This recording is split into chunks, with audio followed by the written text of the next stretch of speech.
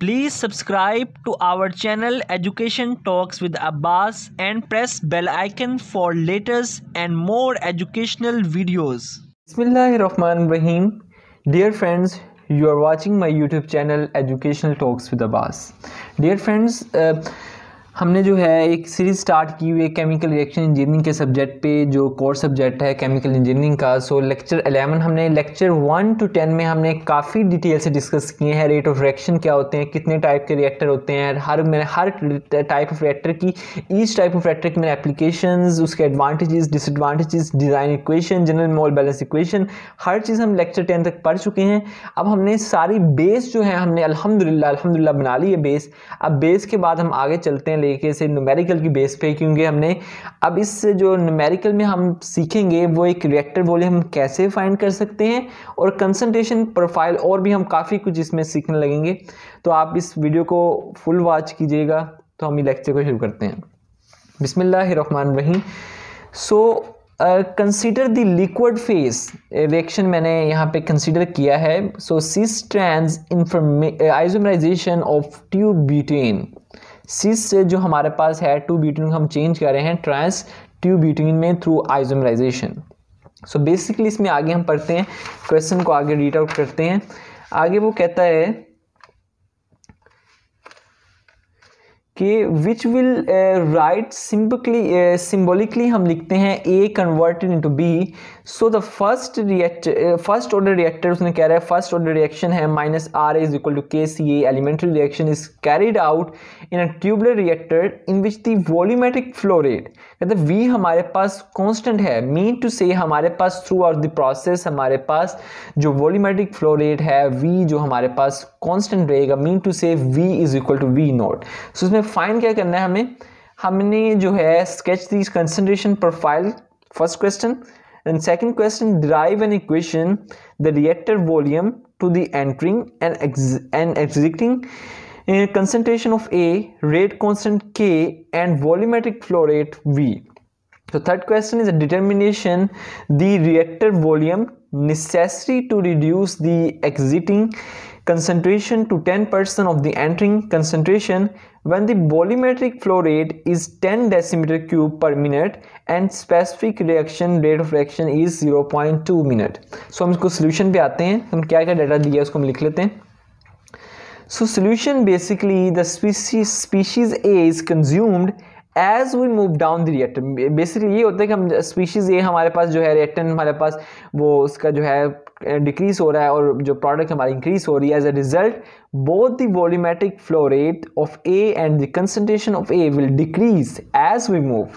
So because the volumetric flow rate is constant, V is equal to V naught, so can use equation to obtain concentration. So हमने lecture में पिछले lecture में पढ़ लिया था कि concentration को हम with respect to flow rate over volumetric flow rate पे लिख सकते हैं। CA is equal to FA over V naught. So हमारे पास ये ट्यूबुलर रिएक्टर है and then by comparison with figure plot the concentration of A as a function of reactor volume. So basically उसने question में बताया था कि हमारे पास concentration जो है 10% of the entering concentration, mean to से हमारे पास जो कंसंट्रेशन जो हमारे पास आउट हो रही है वो इज इक्वल है 10% of entering 10% of CA node.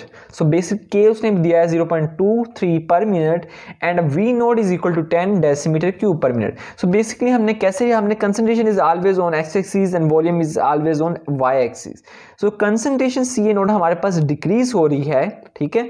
तो हमारे पास यहाँ पे CA शो किया 0.1 तक जाएगी, वहां पे हमारा वॉल्यूम क्या होगा V1। हमने V1 फाइंड करना है, V1 कितना होगा। सो बेसिकली आपको कंसंट्रेशन प्रोफाइल बनाना आ गई है। कोई भी क्वेश्चन हो आप कंसंट्रेशन प्रोफाइल आसानी से ऐसे बना सकते हैं। सो नेक्स्ट चलते हैं नेक्स्ट क्वेश्चन पे। सो हमारे पास नेक्स्ट क्वेश्चन जो था, drive an equation with relating V node K CA node and CA।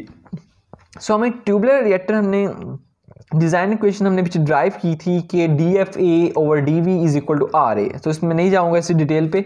तो first order reactor rate law is equal to minus RA is equal to KCM, ये जो है गिवन है हमारे पास है कि फर्स्ट ऑर्डर रिएक्शन है।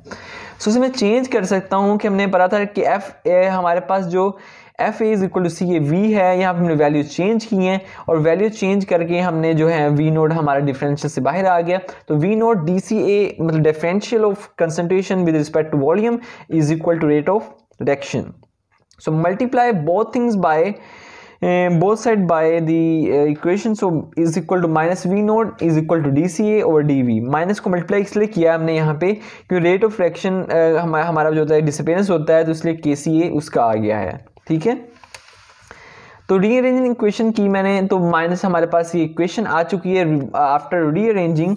तो आप इसे जो है साथ साथ जो है आपके पास कॉपी और आपके पास बॉल पॉइंट होनी चाहिए कि आप साथ साथ इसको लिखते भी जाएं, आपको समझ आती जाए। तो आप अगर पॉज करके वीडियो आप यहाँ से लिख सकते हैं। तो using the equation at the entrance of the reactor when V is equal to 0 and CA is equal to CA node. सो इसकी मैंने जो है इसको इंटीग्रल फॉर्म में चेंज कर लिया। कैसे करते हैं आपको हम पीछे भी लेक्चर में काफ़ी डिटेल से बता चुके हैं। CA नोड और CA मीन टू से 0 to V and V is equal to V node K और natural log CA node over CA।